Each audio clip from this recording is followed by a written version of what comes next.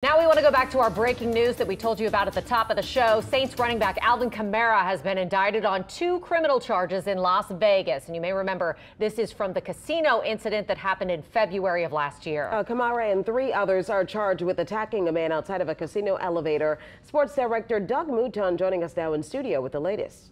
Yeah, hey, for now, the case is moving forward. A few minutes ago, I caught up with Loyola law professor Dane Cialino. He believes Alvin Kamara's attorneys will continue to try to resolve this case without a trial through some kind of plea agreement, but that hasn't happened yet. A Las Vegas grand jury came back with 2 charges against Kamara and 3 others: battery resulting in substantial bodily injury and conspiracy to commit battery. The police report says Kamara and 3 others punched and kicked a man outside an elevator and that the victim never in any way tried to fight back. Now, that man, Darnell Greene, filed a $10 million civil suit against Kamara in Louisiana. Now, according to the police report, there is video surveillance of the incident. Now, settling this case out of court just hasn't happened yet.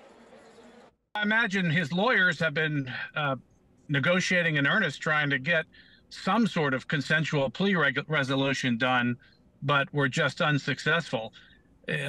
In most cases, it wouldn't take as long as it has taken in order to bring formal charges, either by way of a bill of indictment or a bill of information.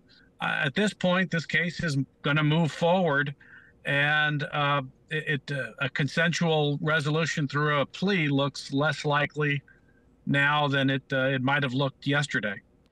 Now, a court date is set for March 2nd. Kamara's attorney said in a statement, quote, he intends to vigorously fight the allegations at trial as he was defending himself and others at the time of the incident, close quotes. Now, so far, the NFL has not disciplined Alvin Kamara in any way. That is expected to come after the legal process plays out.